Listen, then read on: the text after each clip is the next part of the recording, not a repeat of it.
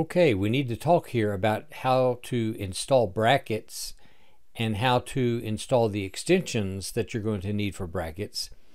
If you're going to install brackets, you simply come to the brackets website at brackets.io. So that's brackets.io.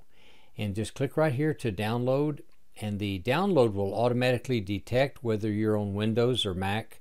So you'll get the right version either way you go. Totally free. Don't expect to have to use your credit card or anything. This is totally free. Just download it and install it on your computer. Once you get it installed, then you're going to have a window that when you open it, it's going to look like this. This is the brackets window. Here we have the pane where we will be editing code. Over to the left, we have a navigation pane where we can open different pages or create new ones. Then at the very top, we have a traditional menu with File, and this is where we're going to come to find the Extension Manager. And so if you'll click on the Extension Manager, it'll open up here on your screen. And while it's opening, by the way, notice over on the right side of brackets that there's a little icon that looks a little bit like a Lego, and that is also a quick link to the same Extension Manager. When it opens, it's going to give you a list of different extensions that are available, but you don't want to browse through this. You're going to click here on the different installed brackets, and you can see right now that I have none. So I'm going to go back to available. The first extension that we want to download is Emmet, E-M-M-E-T, just the Emmet extension. Now there's two showing here. The reverse Emmet you will not need. The Emmet extension here has a date of April the 8th of 2015, and that's the one we're going to want. So click install, and when you click install, the installation manager comes up. You can see that it's working. It's downloading a zip file and installing it into your computer so it'll work here with brackets. While I'm doing this, notice the very top at the menu bar, it did not have Emmet, but if you back the video up just a bit, you'll see that Emmet just popped in here as soon as that it was made available. Let's close this. So now when I click on installed, you can see here that Emmet is now an installed extension. Go back to available. The next extension we need to install is brackets Beautify. So I'm going to type in that search string, brackets Beautify, and you can see it right down here, last update of 2015. There's another one called Beautify, and probably either one of these would work. It's just that I've been using brackets Beautify. You can try the other if you'd like. It has a more recent date on it, but I'm just going to go with brackets Beautify. Install, and the installation successful. The next extension that we're going to need is going to be our W3c Validator, and so we're going to type here, let's just type W3, and we're going to get the W3 validation by this character called UMOXFO, I guess. Don't know what his name is really, but we can see here that the extension date here is 4/23/2018. This is a really good, reliable one, and there are others. If you search through here, you're going to find other extensions for code validation, but let's just go with the one by UMOXFO. And if you, at the time that you're installing this particular validation extension has changed over time. I think a couple of years ago in this class that this one went out of use for a while and another one was available.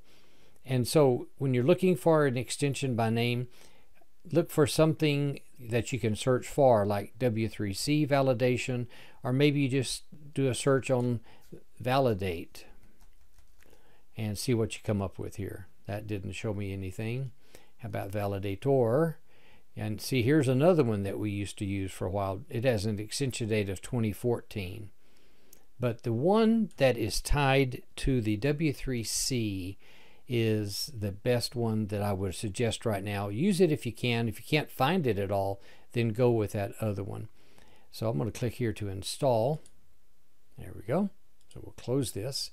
So what I want to do is show you the ones that I've installed, brackets Beautify, Emmet, and W3c Validation. You'll see Emmet up here on your menu, but you won't see the others on your menu. Those will come up whenever you do a right click. So I want to show you here about themes. Themes are the appearance of Emmet as a whole. I'll be honest with you. I'm going to close this for a second. This is the way that you're going to see nearly everything that I copy and paste over into the Blackboard instructions. If I give you screenshots, it'll be from here. When I'm working at night, though, I try to change my theme to a darker theme.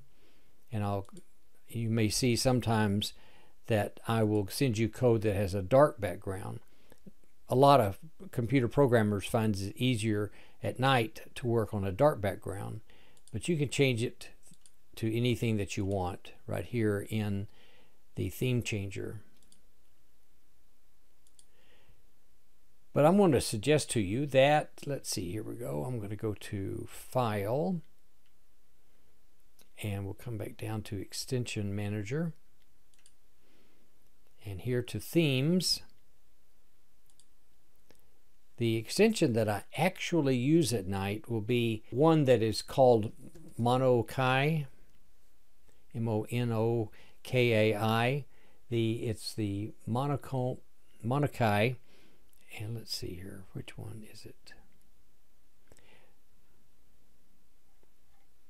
Well, we'll just go with this top one here. Doesn't really matter because I'm really not going to install it right now, but I want to show you something. There are times that you may have problems with downloading an extension. You may click on install and it will pop up and give you an error message that says we can't install this right now. I haven't had that problem in a long time, but if that does happen, let me show you what to do.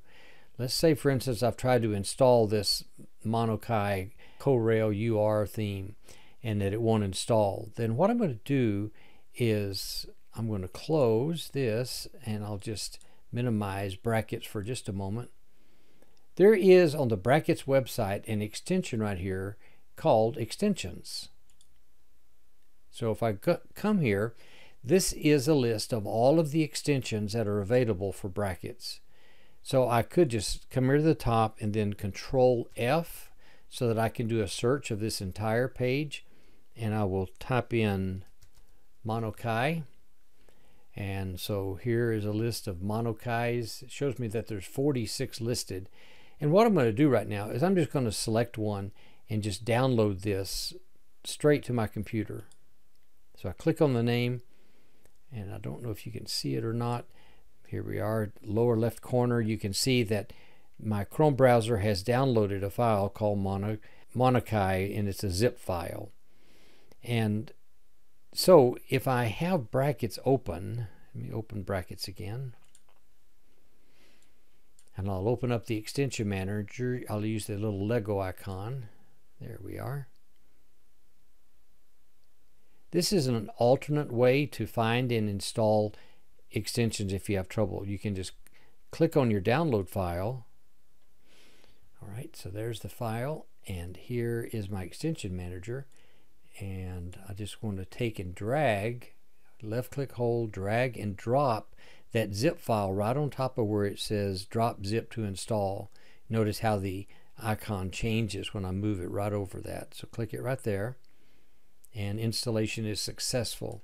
So you can either install by searching and then telling it to install, or you can find the extension here in the extension manager on brackets, download the file, get your zip file, and then drag it over and drop it right on top of the button down here. So this is how to install the brackets, and then how to get help if you can't install them through the extension manager, how to go to brackets and download them and install them manually.